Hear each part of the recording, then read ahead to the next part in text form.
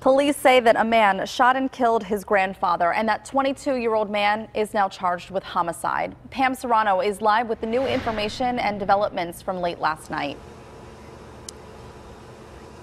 Good morning to you, Heather. Yes, the suspect's grandfather was found shot multiple times in the head, the chest, and the arms. And that shooting happened yesterday morning at about 6:30 at 1703 Abraham Street in McKeesport.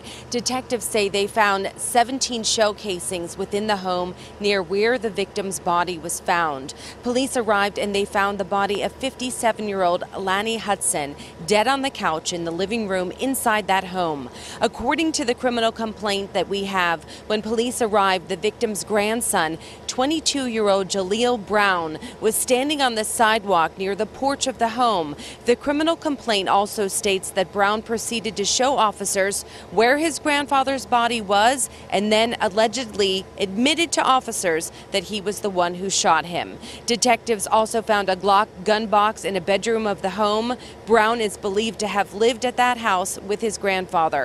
Officers also found a gun on the porch of that residence. Now, 22-year-old Jaleel Raquan Brown is Hudson's grandson, and he is now charged with 1 count of criminal homicide. We are live this morning at Allegheny County Police Headquarters. I'm Pam Serrano for KDKA-TV Morning News.